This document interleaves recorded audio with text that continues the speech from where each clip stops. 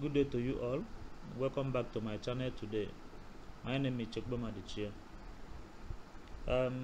I've had a number of my audience asking for a video on how to perform a panel structural VAR. Okay, and today this video is basically for how to estimate a panel structural VAR. And we are going to be using an approach provided by Pedroni 2013 for you to understand this video very well and be able to apply this panel structural VAR. I will advise that you make reference to Pedroni 2013. Very important. Pedroni provided a very unique and sophisticated framework for estimating the panel structural VAR. Now, before I proceed, I want to beg you to quickly subscribe to this channel if today is your first time of coming across, and also share the video to your friends and colleagues. Comment down below and like the video. Turn on the notification bell so that anytime video drops, you be among the first to see the video. Okay, now first of all, we want to talk about the panel structural VAR by Pedroni. Now, why the panel structural VAR and what are the advantages of this panel structural VAR provided by Pedroni 2013? Now, this VAR, panel structural VAR, takes into account the responses to both idiosyncratic and common shocks while permitting full cross-section heterogeneity of the response dynamics. So what this simply means that the Pedroni panel structural VAR is the disintegration of the orthogonal structural shocks into orthogonal, common and idiosyncratic components. So this is very important. So we have two unique shocks that are provided in this Pedroni panel structural VAR: the common shocks and the idiosyncratic shock. And these two shocks are what actually make up the composite shocks. Okay. Now, this approach also performs remarkably well at uncovering the properties of the sample distribution of the underlying structural dynamics, even when the panel is relatively short, as illustrated in the Monte Carlo simulation. Okay, please take note of all this. And of course, the simulation in question shows that the panel structural VAR can be used to improve inference for properties of the sample distribution and the dynamics of the individual country that lack adequate data for a conventional time series structural VAR. So these are the very important points to note here. And we are going to begin. Of course, the work file is ready for us. If you look at this work file, we have a panel work file, and this is a panel work file, and we'll be making this video example with it.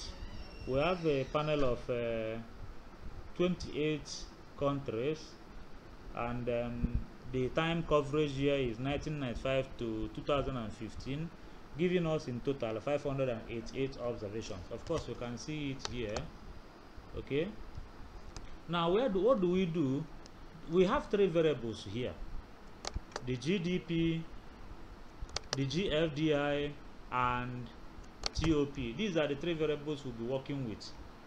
Okay, remember that the video is for panel structural VAR according to Pedroni 2013, and this Pedroni panel structural VAR has been provided in the form of an add-in, an Eviews add-in that can be implemented and executed to give us the results of impulse responses and variance decomposition based on idiosyncratic shocks, common shocks, and of course composite shocks. So please, I still advise that somebody should, a curious reader who wants to understand this very well, should read or make reference to the Pedroni 2013 document to understand the model structure, so that when this result comes out, we'll be able to interpret. And we are going to start. Okay, like I said, we have three variables here. Here is the adding icon. I've seen I've clicked on it. We go to more.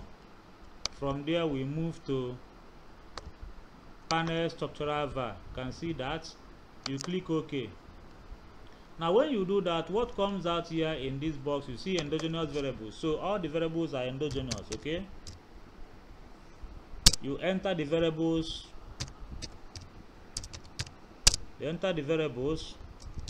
These are the three variables. You can choose the number of maximum lags. You may say okay, you may choose 4. Okay, you may choose 4 so that the lag length criteria can choose automatically the optimal lag. So here you have a short run recursive, we have long run recursive. You can pick one of them. That depends on your research problem. Now you can click on variance decomposition, assuming you are also interested in having the variance decomposition result to come out. You can click on save the impulse response function matrix, and reference, you have Pedroni Peter 2013. Okay, now this document is published in Econometrics volume 1 issue 2 from page 180 to 206. Now for lag length criterion, you leave it at the default, which this means general to specific. So the Pedroni lag length criterion is general to specific. So everything remaining the way it is, you can click OK, and the result will run and come out. So we have a lot of results that came out of this. I can close all these and begin to open them one after the other. Now if you look at this work file, you have the first figure, second figure, third figure, fourth, fifth, and sixth figure. So you have 6 figures, and these 6 figures are based on both all the shocks we have mentioned, both impulse response and variance decomposition. And each shock, for instance, impulse response will come out 3. This is a response estimate to composite shocks. Okay, impulse response of GDP to shock 1, that is E1 shock. Of course, this has to do with structural shock, structural error shock. Okay, so this one is for impulse response of GDP to E2 shock. Okay, and this is based on composite shocks. So after the composite shocks, we're still on impulse response shocks. This is common shock. You can see the result. This is based on common shock. The same result that came out before also came out now. This is common shock. The third one is based on what? Idiosyncratic shock. This is the result based on idiosyncratic shock. Okay, and the other ones, this is variance decomposition due to composite shocks. Whatever you see here is based on variance decomposition. Okay, the second one, variance decomposition to common shock due to common shocks, that's the result here. The third one, variance decomposition due to idiosyncratic shock, these are the results.